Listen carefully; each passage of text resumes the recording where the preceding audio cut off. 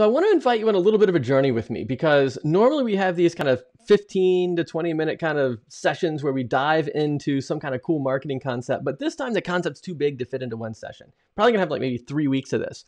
But I want to talk to you about solution first marketing. This is one of the big concepts that we really put a lot of emphasis on in DoubleStack. And the idea behind it is, how do you get out of the price race to the bottom? Like, have you ever had a situation where you just constantly feel like the leads that you're getting are for these kind of small projects, low budget, kind of one-off deals, or maybe they're big projects with a small budget, right? It's like you get all these clients that just want you to work really hard, but they don't have the budget for it.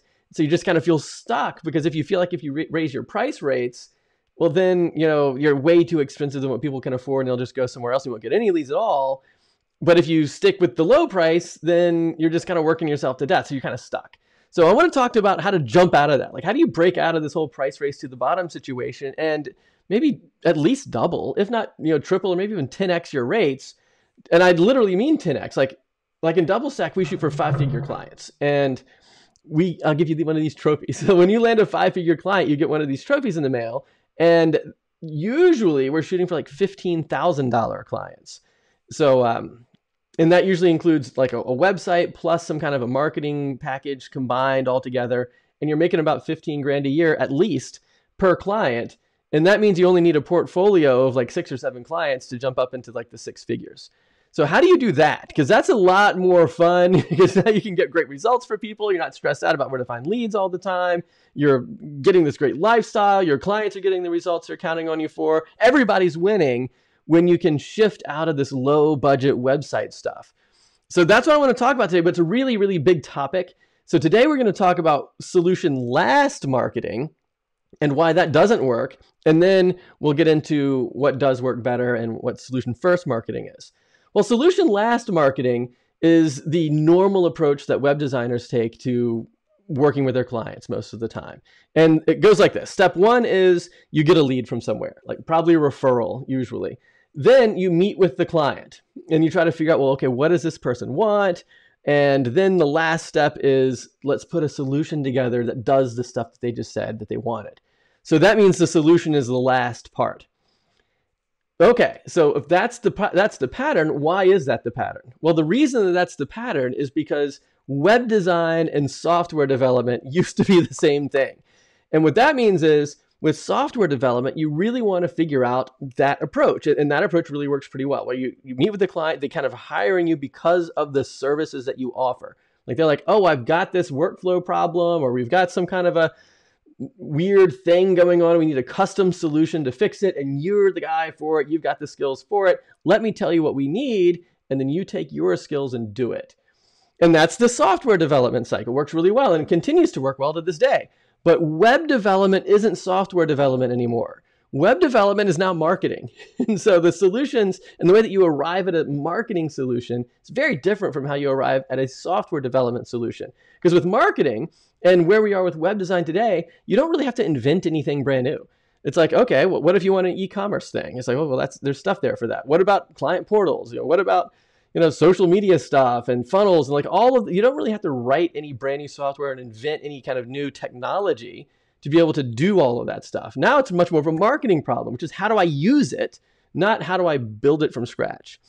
So what that means is, when you kind of go through the same software development cycle with your clients, with this solution last concept, you end up running into a bunch of problems. And I think you'll find out the results are basically you have to lower your price to get clients. And that's why we're in the price race to the bottom. So here's how that works. So the reason solution last marketing fails for web design today, the first big reason is you just get lost in the noise, right? Because like you're marketing the services that you use to build these websites.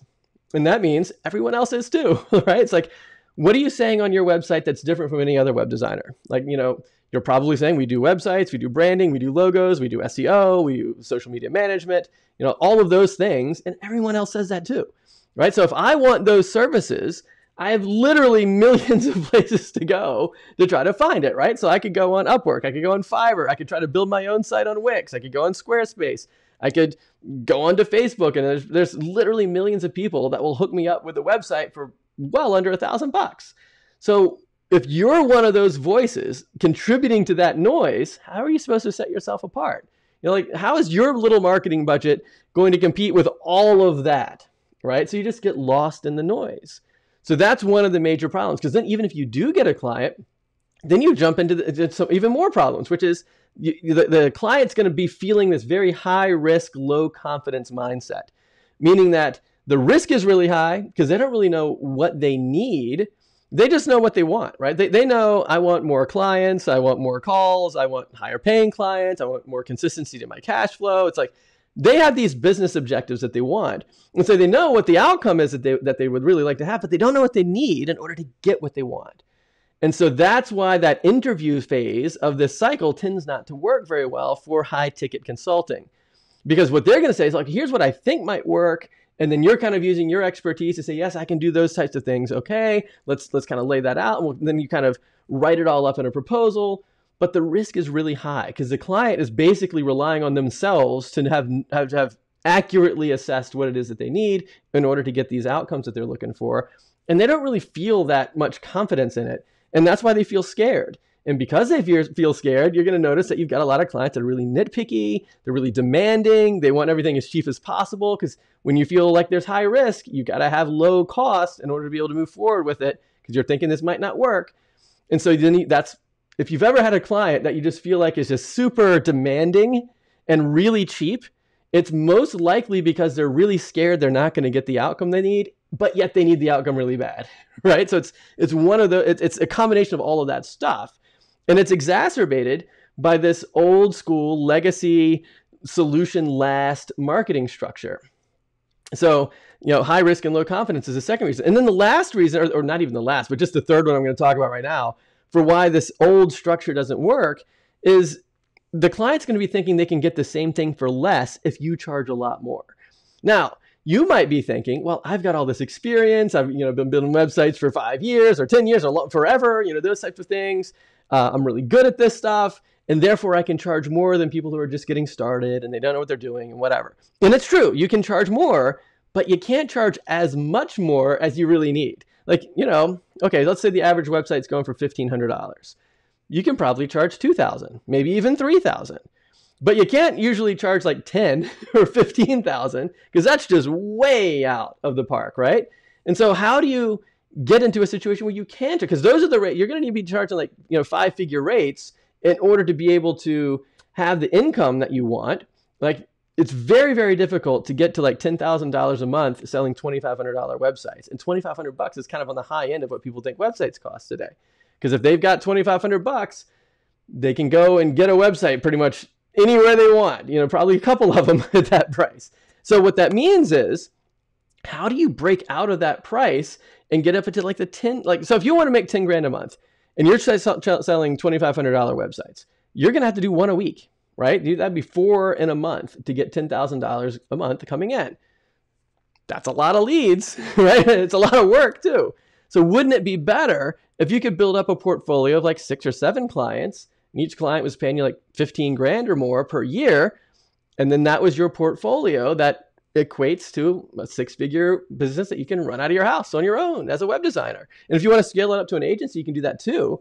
But at that point, you're still landing high ticket clients and you've got that recurring revenue coming in because they continue to keep you on board so that you can actually do the marketing for them. Because if you're building websites, you're in marketing. You're not in software development. You're in marketing. So take it all the way, right? Now, understand that you're in marketing and do the marketing, right? And that means that you're going to have to be there on an ongoing basis, which means they need to hire you on retainer to make sure that you're leveraging all the stuff that you built for them. So that means when you go out there and you tell people that the price is going to be $10,000 or $15,000 or even more than that, and they're thinking it should be $1,500, they're going to say, man, I can get the same thing for less. Maybe if you had said $2,000 or $3,000, that would have been okay. But 15 is totally, we weren't expecting that at all. We've got to go and get all of this from some cheaper source. And then, doesn't this happen all the time? Haven't you had situations where you tell the client a price and they say, oh, you know what, that's a little bit more than we were thinking. That's too expensive. Then they go with some cheaper source and then they come back to you and be like, oh man, I wish we had gone with you in the first place. This is a complete disaster. Can you fix it? right? I mean, that happens all the time. So wouldn't it be better if you had a strategy so you could avoid that scenario? So because like when they come back to you, they're in a worse financial situation than they were in the first time, right? Because like whatever they were going to spend with you, now it's, you know, it's even worse because they just dropped, I don't know, $1,500 or whatever on the cheaper guy. So now they're worse than before. So wouldn't it be better if you could save them the money, save them the time, save them the frustration, and they could just work with you right off the bat? And so that's why we need to change the overall structure to your meeting. Because if the experience of working with you in this beginning phase, like when you're trying to win the client, is the same as the experience of working with somebody else, they're going to feel like they can get the same kind of thing. Maybe they even kind of intellectually understand that the people that they're going with don't have quite the same experience that you do, but it's the same flow. It's find the lead, you know, do the discovery session, come up with a solution. And so if you're doing that exact same pattern and you're like 5 times or 10 times more expensive than other people, they're going to say, well, let me go answer the same question. Because most people ask all the same questions, like, how many pages do you need? What's your target audience? You know, what kind of results are you looking for? You're like, you know, all of the same kinds of, who are your competitors? What colors do you like? It's like the discovery session questions are almost the same for everybody. I mean, there's a little variation, but generally speaking, everybody asks the same stuff. And so what if your client's probably gonna think, what if I just go answer these questions with somebody who's going to charge like 1/10 of what you're charging, and then I'll get all the same stuff for less, and they'll just do it.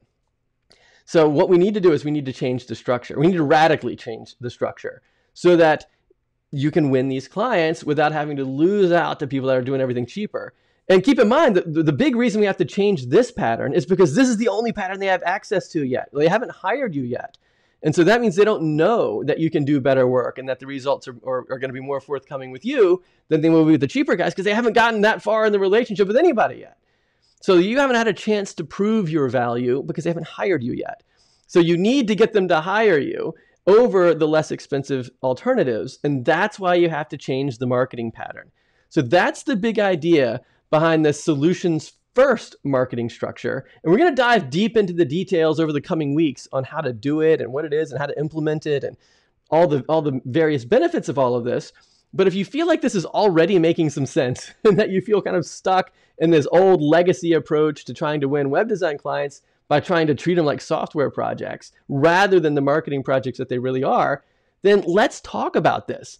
So head on over to doublestack.net/call, jump on my calendar, and let's have a free like 45-minute talk together where we can talk about how to implement a new marketing strategy for your business to win these clients so we can get you one of these trophies, right? So let's get one of these things mailed to you so that you can be in the DoubleStack 5-figure family. But even if you don't want to work with me on it, that's fine too. Still jump over to doublestack.net/call. The call is totally free, and we'll put together a strategy for you, and you can just implement the strategy on your own if you want to. We don't have to do it together. But by all means, don't do the solution last marketing pattern anymore, because that's just going to burn you out. You're going to be finding that you have to keep lowering your pricing. And even if you try to raise your price, you can't raise it enough to hit the income goals that you're really looking for. And then clients feel that everything's really risky and they're feeling nervous. They're being super demanding. They're trying to get everything cheap and you're feeling burnt out. So to break out of all of that, head on over to doublestack.net/call, find a time for us to talk, and let's spend 45 minutes on the phone together. And I'll lay out a pattern for you based on the kind of clients that you're looking for, the kind of work that you do, the kind of price points you want to hit. And then you'll have a roadmap for exactly where you want to go. And if you want to work together on implementing that roadmap, we can talk about that too. See if it's going to be a good fit for both of us. And if so, awesome. But if not, just take the roadmap and do it on your own. And that will at least break you out of the pattern of this whole solution last marketing thing where it's really frustrating and all the clients are nitpicky and broke and stressful and all the other things. So head over to doublestack.net/call, and I look forward to seeing you there.